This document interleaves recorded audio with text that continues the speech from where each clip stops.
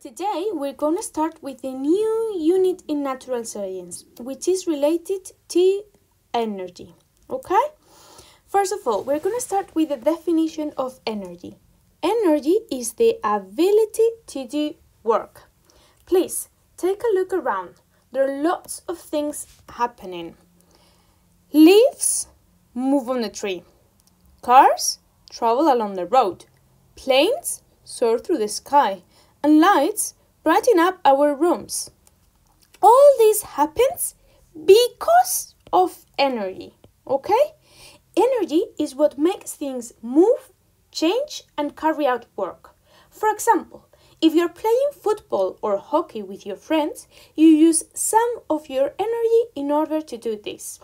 Switching a light in your home also takes energy. But these types of energy are not the same. You don't use the same energy if you are playing football that if you are switching on a light in your house. So there are lots of different types of energy, and we're going to learn these different forms of energy. But before that, I have to tell you that energy has no mass and it occupies no space, but it makes things happen. We know it exists because we see the effects that it produces on other things. Nothing happens without energy. Now, let's analyze the different forms of energy. First of all, I'm going to change the color. We've got mechanical energy, then light energy, thermal energy, sound energy, chemical energy, and electrical energy. Let's analyze each of them. First of all, mechanical energy. It's the one that is associated with motion and position of an object, okay? The one that makes things move. Light energy.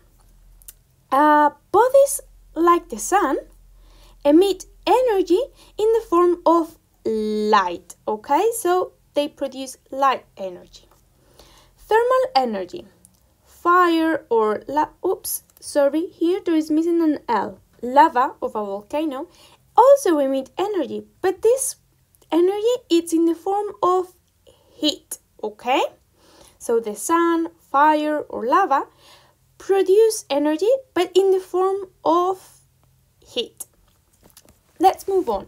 Sound energy. It's also a form of energy that is produced by vibrating objects. So, for example, imagine I'm playing a saxophone, a violin, a viola, it doesn't matter.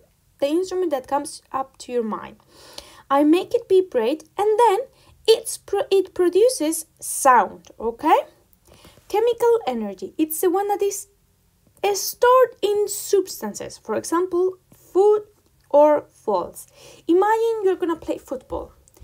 If you want to play football, you need some energy. And its energy is stored inside your body when you eat food. Electrical energy, it's the last one. It's associated with the presence and motion of electrical charges. One example is lightning, but also the electrical wires that we find in the roads are also examples. So now that we have seen what is energy and the different types of energy, we are going to do an activity, which is going to be this one. Here, I've placed different photos that represent different types of energy. And here, I've written all the forms of energy that we have seen.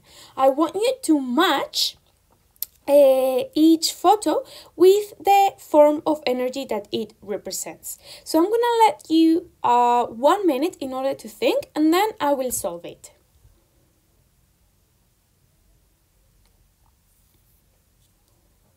Come on, the first one, the fire. Which one do you think? The bicycle.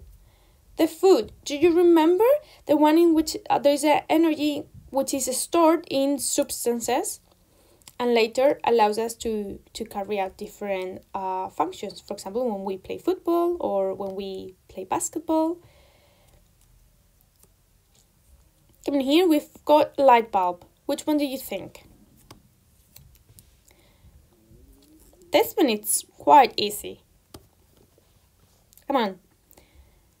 Do you have it? Okay, I'm gonna solve it and you check if you were right or wrong, okay? The fire, it's a thermal energy because it produces heat, okay? The boy which is riding a bicycle, it's the mechanical energy. Remember, the one that is related to motion, okay?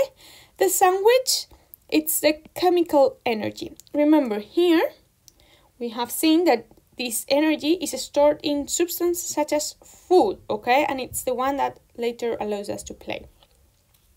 Here we've got a light bulb, and it's light energy, okay? It produces light.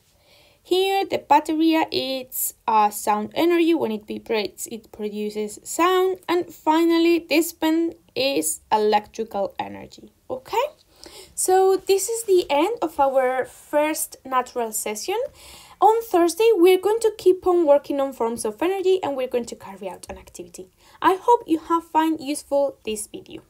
See you soon!